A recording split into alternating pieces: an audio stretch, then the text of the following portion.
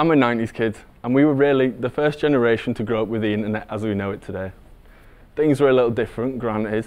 We used to have to make sure our phone was off to be able to get online, rather than using our phone, and we used to ask Jeeves for help, not Google. And then social media came, and it was a completely different ballgame. We could connect on a totally new level, but while we were decking out our Bebo pages, making friends with Tom on MySpace, watching videos on YouTube and liking photos on Facebook, there's a revolution happening in a certain Silicon Valley. The people there were figuring out how to turn us users into cold hard cash. For the longest time, all of these enormous companies with these huge customer bases had no idea how to make money from their products. But then, the eureka moment. They realized we'd given them what and where we like to eat, our political views, our career aspirations, and all they had to do with that data was collect it and store it so they could model it and sell it and create the most personalized advertisement experience ever. It took years for the masses to realize we were the product. And by the time we did, social media had had a major hand in creating the world's largest refugee camp, told millions of people they weren't good enough just so they could buy their way to happiness, and altered almost every democratic election. The subtlety and efficiency of how you can be controlled by social media is incredible. But we are here to talk about social media. We're here to talk about the Internet of Things. So, the Internet of Things, terrible name. Don't look at me, someone probably got paid to come up with that. I'll just use the acronym from now on, the IoT. The IoT, one of the most common ones is your smartphone. It's all the things and devices that are interconnected by the internet. You've got smart meters, smart watches, smart speakers, smart TVs, you get the picture. This industry loves being smart. Now, this is the second time I've written this talk. The first time I used all this complicated terminology and I got super techie, because that's what I thought I needed to do to explain the concepts. And every time I'd practice it, people would do this thing. It's kind of like what you do when someone cooks a bad meal and asks if you like it, or if someone shows you an ugly baby and asks if you think it's cute. You kind of tilt your head and go, yeah. So I'd practice my talk and ask people if they like it, and they'd go, yeah, I just didn't really understand it. And that's when it hit me. A lot of people really, really don't understand how this affects them. And it's in the interest of these huge companies to make sure it stays that way. You see, with all the recent events regarding social media that have come to light, people have become far more wary of their online presence.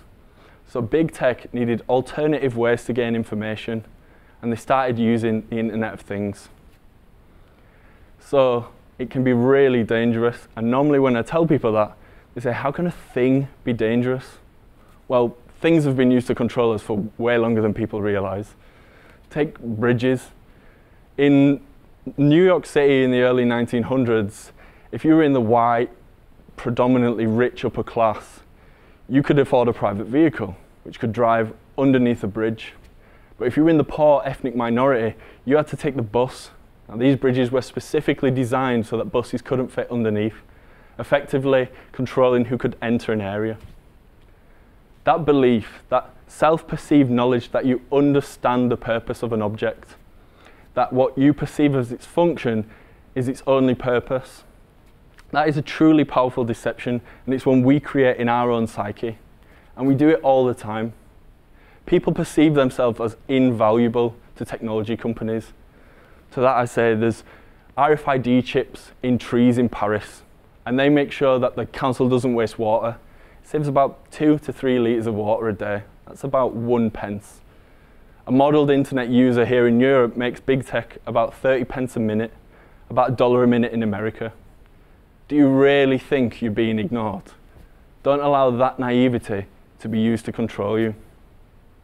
In internet technology, there's a saying, if you aren't paying for the product, then you are the product. And that sentence is nice and catchy, and it used to work for social media, but it doesn't really apply when you go out and buy a £100 smart speaker. Is that where the transaction's meant to end? Because that's really only the beginning. How many times have you said something around a smart speaker, and then all of a sudden you get 100 adverts for it? How is that any different to social media? Well, you see, it used to be, if you wanted to escape the trap of the internet, you sold your phone, threw your laptop out the window and actually went out and got a hobby or a social life. And that's become much, much harder. Because the IoT has superseded the realm it was birthed from.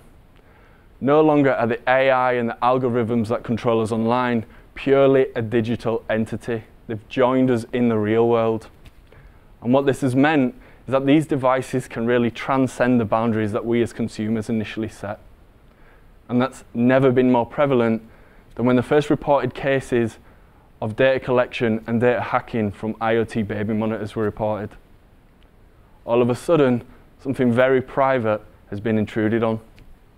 It's no surprise that so many of these devices are suddenly finding themselves in our possessions as free gifts or a thank you to loyal customers, because it allows access to so many new areas for companies. How many of you right now, watching and listening, are wearing a smartwatch? Think about what that contains: a GPS tracker, a heart rate monitor, a microphone. One of the more advanced ways of collecting data is to show you an advert and see if it raises your heart rate. Think of how precise that information is, how much value is there. Another example, life insurance companies will give you a smartwatch as part of a free gift when you join to make sure you stay healthy. Well, what they can actually look at is if you're staying healthy enough for them to insure. That's completely against your personal interest, but it's data you are providing. When supermarket giants needed to be more secure, they turned to facial recognition. But now facial recognition only shows you the similarity between two things: a face on a camera and a face in a database. For the longest time, government databases were used, such as passports and driving license photos.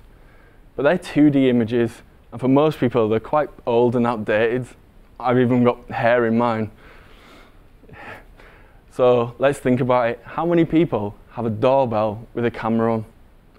All of a sudden, your face is now being scanned numerous times a day, fed into some of the most powerful artificial intelligence systems on Earth, and being used to control you.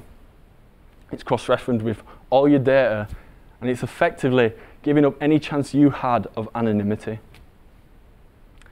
There are thousands of other examples of where the IoT has collected data by unconventional means. Far too many to read out here, but know this: as the IoT fully emerges and becomes more widespread, it enters an arena where governments across the world now class the cyber realm and digital entities as the fifth theatre of war. If our governments are scared of what some of the implications could be, why aren't we? But really, the goal here is not to scaremonger, because the IoT has some brilliant applications that are advancing our societies. You want to plan rapid response to crisis situations like floods or fires, just look for where smart meters have suddenly cut off. IoT-enabled vehicles can be made so efficient and useful that we never feel the need to own a car. And the IoT is currently helping revolutionize something close to my heart: the fight against climate change. No, the real goal here is to break the deception we have in our minds about the purpose of our devices. Because as consumers, we so blindly and consistently enter into these transactions. And as the consumer and the product, we need to ensure the IoT agenda meets our needs rather than us meeting its needs. Because we've only just started talking about the disastrous consequences of social media. But look how far things had to go to start that conversation. Let's not make the same mistake with the Internet of Things. Thank you for listening.